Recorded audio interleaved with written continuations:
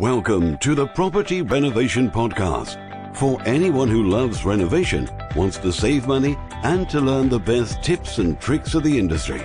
And now, your host, 3 times award winner of leading renovation website Houzz, and over 15 years in the industry, renovating just over 200 properties, James Woodham. Hi, my name is James, and welcome to the 22nd episode of the Property Renovation Podcast. Today, I've got a special episode for you. I interviewed Ash, who was someone on Instagram that I was following for quite a while, and he was buying his first property. So I watched him go right through the phases of getting in there, destroying everything and putting it all back together again. And he never done this with any builders. He'd done it with friends of his, which was quite remarkable. But before I put you through to that episode, I just want to tell you that the sponsor of this podcast, Akiva Projects, are launching the Akiva Toolkit at the end of this month. And it was designed to have you go on and download 10 documents that will simplify your entire project and put it all into a way that you can organize it more efficiently. And it will save you some time and money as well. So it wasn't put together just by me. It was put together by a few other people that have had more than 25 years in the industry, lots of experience, lots of valuable advice. And yeah, so that's launching at the end of the month. If you are interested in getting the entire 10 documents for free, you can email us marketing@akivaprojects.com, and we're going to pick a few people to send out the entire documents for free. So without further ado, I'll put you through to the episode. Enjoy.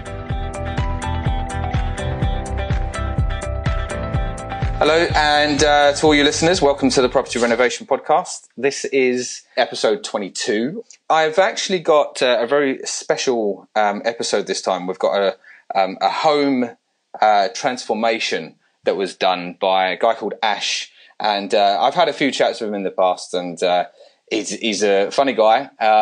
Definitely has been through the mills with this project that he did, and I hope you enjoy the interview. So Ash, welcome to the Property Renovation Podcast. Hi James, how's it going? Good. I'll just get straight into it. So you bought a property first time, so you got on the property ladder, and that must have been quite exciting. Yeah, it was. It was a dream that I didn't think I was ever actually going to be able to achieve, if I'm being completely honest. I'm actually a mortgage broker as a job, so my job is literally to set people up with homes all day long, and I just got a bit despair, and I actually managed to do it. I found a property that was actually a repossession. Okay. Just kept on looking through the right moves and the Zooplas, and it came up, and I just kind of jumped on it. And you had to move pretty quick on doing that, I guess. Yeah, well, I think I saw it on a Thursday. I went to see it on a Saturday, and I actually phoned and made an offer before I even got to the car, because I knew it was that much of a deal. So good. Yeah, and managed to get it, and the rest is history, as they say. Cool. Okay, and you literally ripped everything out and started again, right? So I got my first question here is basically what was the first steps of the remodeling process? You want to go ahead? Yeah, I don't really know if they were steps, if I'm being honest. Everything was kind of just, this is what I want to do. I'm at A, I want to get to B. How do I do it? And not having a builder's background, electrical background, plumber's background, being kind of, the office guy, I kind of just get people into the places, and then I don't really hear about the stuff after. So when I sit and shut the door, it all became very real. Up to that point, I was treating it as a business transaction, but then I got keys, which I never actually get, obviously, in the day. But yeah, I kind of just thought, I really, there's a lot of potential in the place. I looked at it whilst the mortgage was going through. I was just on Google Images every day on the way to work, just looking at styles and kind of what stuff I liked and what I didn't like, writing down lists of what I wanted it to look like, and just having a dream, really, if I'm being completely honest, just having a dream, not really working out how I was going to pay for it or how I was going to get there. Just go for it. Yeah, that was it, really. Sometimes you just have to just go for it and see what happens. Yeah. I mean, part of it, I think you mentioned that you knocked down one of the walls and stuff like that. Was there any point where you had to consider about getting permission to do anything, or? So it wasn't structural as such. So okay. It was just literally just a plasterboard wall. Okay. So it was just, the kitchen was quite small. I think it was 7 foot by 7 foot. So there wasn't actually a lot of room in it at all, but it was connected to the living room. But it was like a old 90s style archway there, which may have looked good back in the day, but I'm an advocate for space. And, I remember those. I remember how No, if I took it out, I'd probably get, another 1.5 foot of the kitchen. But then B, it also opens up, becomes much more communal room and much more social room, and I can cook and talk to other people. So yeah, we just kind of went for it and hope for the best, really. Okay. All right. Cool. And like you mentioned that you went on to Google and you've done a little bit, but like in general, how much research was you doing, do you think?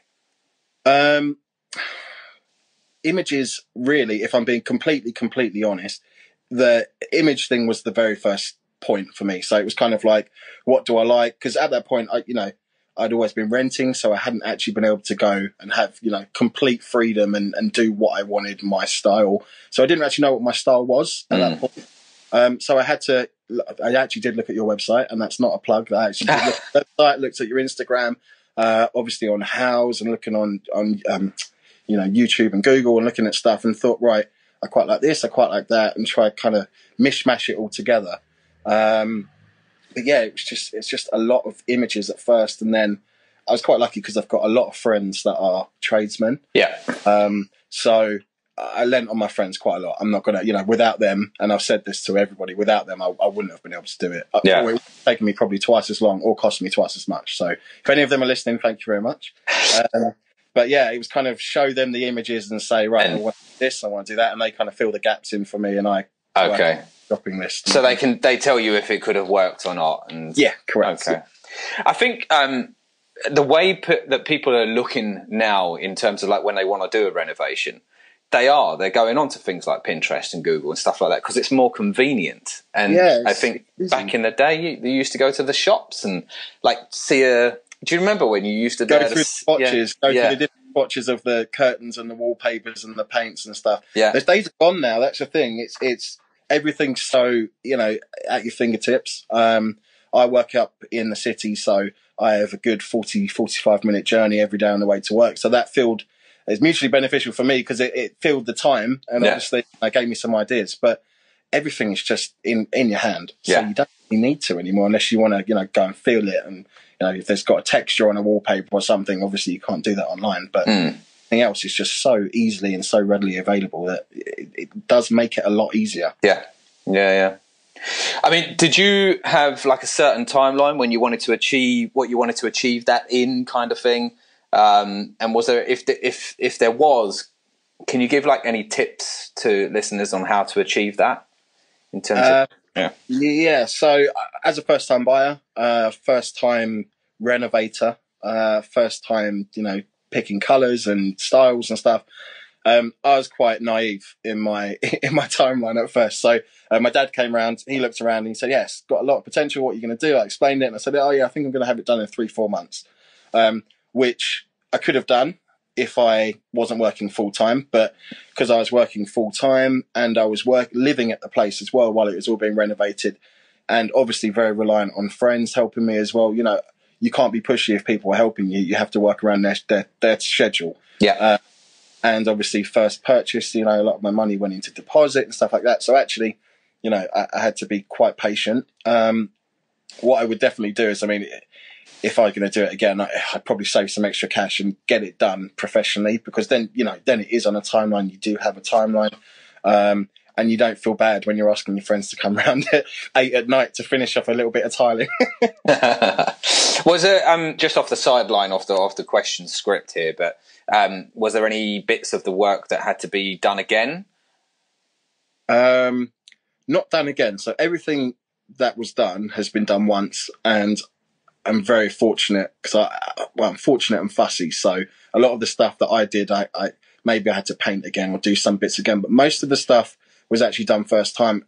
The problem that I had was just, having no idea. If I'm going for it. But that must be quite exciting though as well. Yeah, it was. It was one of those situations where I had a vision and I know what I wanted and I just needed to know how to get there. But when you're trying to work out wiring for spotlights and stuff like that, you know, you need to bring someone else in because I'm not touching that and zapping myself. But everything did go quite smoothly, if I am being completely honest. Yeah. There was one moment when we took the bathroom out and took up the floor tiles, and it was just completely rotten. The floor, so the floor was completely rotten through the plywood and through some of the boards as well. So we actually had to rip that up, which was, that was really gross. Yeah. It came up like what's the best way I can put it? It came up like I was trying to pick up some mushy peas. Yeah. That's how. Yeah. And new floors and stuff. There were obviously hitches, but I think you're going to get that anywhere. Yeah, of course. Yeah. But it was a great learning curve, and I mean, I've managed to buy another property with my partner, and we're in here now, and I'm kind of looking at stuff, and I'm looking at it through a different set of eyes now. So I'm looking at it thinking, that's a lot of work if I want to do that. So be prepared for it, rather than just say, right, let's rip everything out, and then, I literally ripped out the kitchen and the bathroom, and I had to live there. And then as soon as I did it, I thought, I have no water now. So that was a learning curve. So I'll definitely not rip out both the kitchen and the bathroom at the same time anymore. Did you? That was one of my questions I was going to ask about the kitchen. Did you? Because you mentioned you went to Howdens or something. Yeah, correct. So my again, friends, very lucky, very fortunate. My best friend of 31 years now, literally basically all my life. His brother is actually a manager at Howdens. So, they helped me design some stuff, and they're very patient with me. As I said, I'm quite fussy. So I was trying to work out colorways, and then I didn't realize that, if you put one worktop with one type of, panel, it's not going to look as good, and then you have to have it all CAD designed all over again. So they were very, very patient with me and helped me out a lot and gave me some good tips. And did you choose the kitchen before you ripped out the other one? No. Okay. So I literally, I think it was a case of, I can't believe this is mine. Yeah. I can do what I want excitement. with it. Yeah. Yeah. I can do what I want with it. And I wanted to do something on the first weekend, So it was one of those ones, I had some tools, and I kind of just thought, right, let's get on with it. Let's show the world that I'm doing some progress. Yeah. And actually after that, I kind of went back a step because, like I said, I had no toilet, which was an issue. So how long did you think it was going to take, and how long did it take? So I thought it was probably going to take 3 months, which is definitely very naive considering it was, as you've seen, it was a whole refit. Everything, all ceilings were plastered, floorboards came up, replaced, flooring went down, everywhere was tiled, everywhere was painted, spotlights throughout the whole place, rewiring the whole kitchen. Everything is from scratch. So it definitely took a lot longer, but that's because obviously not being a tradesman, I kind of just see the end result and I don't realize how much goes into it, which is the same, I think, with any job if you don't do it. Yeah. But then once you get to see how fiddly some jobs are and how intricate some bits are, I have a whole new level of respect for, sparkies and plumbers and plasterers and all these people that I didn't have before. So, it took 10 months all in all. Okay. But that was, I think it probably could have been done in 6 or 7, but I think some of it was I wanted very specific stuff and I had to wait for it and I had to order it and it had to turn up. And when it turned up, I remember waiting 3 weeks for spotlights and it was driving 3 weeks. Yeah, I don't know why it took so long. They sent half the spots and then they sent some spots in a gloss white and some in a nickel, and then I had to send them back, and then so there was a lot of delay. One thing I would say is I will never buy tiles from the internet again. Oh, really? Okay. Yeah, because actually I found a really nice set of they I don't think they were Italian, but they look like Italian. And basically I bought some and then I changed my design somewhat, and then I had to buy some more, and then every time they ship tiles, because they're expensive, it's 50 quid shipping. So I probably will go to somewhere closer that I can actually go in there and buy some more without spending 50 quid a pop. But again, like I said, learning curve. Everything. You learn. It's invaluable, really. Now, obviously there were electrics involved, as you mentioned, there was plumbing and stuff like that. Yeah. How many times did you go on YouTube and check something out to see how it was done? So if I'm being honest, Electrics and plumbing, Yeah. I just flat out just did not do. Okay. Because it was just one of those situations where everything could be off, but then I could reconnect it and then everything blows and my TV blows up and nothing works anymore. So it was one of those where I'm going to leave it to the people in the know. My dad is actually, he's a landlord. He's been doing kind of property for a while. So he was a really, really big help. He helped me with the kitchen, taking the wall out and stuff like that. But he's a dab hand at electrics. So we both wired all the spotlights throughout the flat. We wired the kitchen from scratch. Obviously a lot of guidance, and then kind of just said, right, you chip all this out and put all the wires in and I'll come do it. But learned a lot of stuff. But most of it, like I said, the tradey bits, I don't know if that's a good term or not, that was done by my friends and by people that knew what they was doing, which I think is important. Yeah, so I would say that would be one of your bits of advice to give to anyone, I guess. 100%. Yeah, 100%. It's just, it costs more if it goes wrong than if you manage to pull it off. Yeah, and so I think definitely stuff like that you need to seek the help of professionals. Good. Did you manage your project yourself or someone else? Well, you've already answered that one. What was the biggest challenge that you faced during the project, do you think? That's a broad question. There are a lot of little challenges and there are a lot of big challenges. One of the biggest challenges was keeping plaster dust off my clothes because I was living there. And every time I went to work at the time, they'd say, "What's that on your butt?" And I'd say, "It's plaster dust." So it gets everywhere, which I have a newfound respect for plaster dust as well, to be honest with you. Like I say, I think it was just where I was quite reliant on my friends, and my friends are helping me. I think the biggest challenge was wanting to get stuff done, but also not trying to take the mick and saying, "Look, I need you here," because I was paying them, but it was mates rates, and they've been doing it all day, so I appreciate that. So I had to kind of just be flexible with that. But yeah, I think good things come to those who wait, right? I'll help you out as well. You said sticking to your budget was quite a tough one as well. That was definitely, that was my credit card can vouch for that. For that. I think I could have done it within budget, but I think what happened was I got carried away looking at some stuff and not trying to get an expensive finish on a cheap budget. That's not what I did. And actually the finish in the flat is actually very good, but trying to get a look of elegance and trying to get a look of sophistication, and not, spending 500 quid on a tap, for example, actually being quite savvy and going on eBay and literally hunting out stuff that's quite similar, but some things I had to do. Yeah, an extravagance.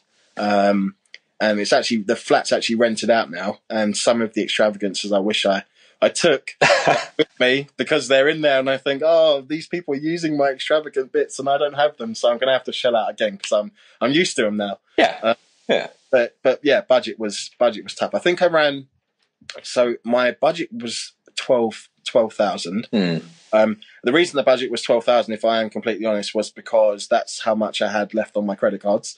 Okay. And I think I used income from job as well. So I was quite skint for about 6 months, and I think it went up to about 16 all in all. But that's furnishing as well. So that's completely top to bottom. So I don't think it's that bad. I mean, not going to go into figures, but I made money off it. So I think you make money off it. That's a good return on investment. Exactly. And you recoup your initial investment, then it's a winner, right? How did you keep track of the costs in terms, did you have like an Excel sheet or something like that you were working with, or just going off seeing when it runs out? Much more basic than that. So I lived in not a tower block, but it's a block of flats, 8 units in the block. And basically all the doors, this is how it started, all the doors are all the same. And the first thing, my friend who's a surveyor came around and said, "You want to change that door?" And I said, "No, I don't, because if I change a door, everybody in this block is going to know that I'm trying to do something fancy." So I wanted to keep it the same. So what I actually did, thank you Google again, is I went to B&Q, spent £2 on some chalkboard paint, painted the inside of my door, which was quite a cool feature. Oh, yeah. Every time someone came to my flat, they ended up signing the chalkboard door, which was quite nice. But it's actually really, really handy for keeping budget and keeping a shopping list and stuff. So every time I went out the door, I knew what I had to buy, didn't forget. And between that and you know, a little bit of Excel, I'm not really a dab hand at it. So a little bit of Excel and mainly a chalkboard door, believe it or not. Brilliant. Basics. Okay. Okay, almost there towards the end now. But what's your best tip if there is a renovation beginner out there, first time ever, like yourself? There are a lot of little tips, if I'm being honest. I don't know if there's one that's one that I could really say. I mean, the one tip I would say is plan out what you want to do before you start, because if you have a clear vision of what you want, it's much easier to achieve it than if you're making it up on the fly. Because I think I did that with one of the rooms, I kind of liked it and then I changed it a bit, and I think that's when you end up spending a bit more money, because you're just going with your gut, which is fine sometimes, but sometimes you don't need to buy that lampshade or whatever it is, So if you have a clear vision from the beginning, you can then go and research on different websites, different companies, how much it's going to cost, prices. And you can sometimes, you can get one thing that's, some flooring, for example, that could be 30 quid a square meter. And then you can buy something that is almost identical for 12. Yeah. So it's a lot of research, but have a clear vision. That's what I would say. Definitely have a clear vision of what you want to do and stick with it. Because normally your gut is normally right, I find anyway. So.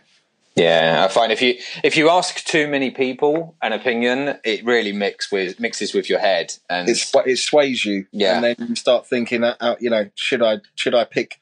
It's funny you say that actually, because I'm currently designing my garage, which is going to be a man cave. Okay. Basically, going back to my friend at Howden's again, I'm going to have like half of it's going to be like a utility room. So it's going to look like a kitchen, but it's not going to have anything to cook in. It's just going to have, tumble dryer, washing machine, fridge, this of course.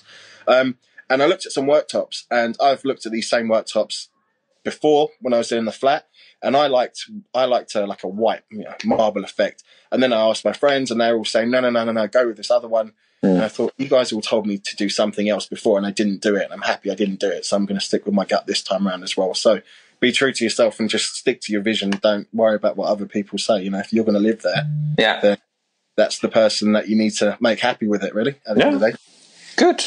Good. Some good sound advice there. Cool. Listen, just before I let you go, you know what we're doing. You've been nice enough to come on to the Property Renovation podcast as well.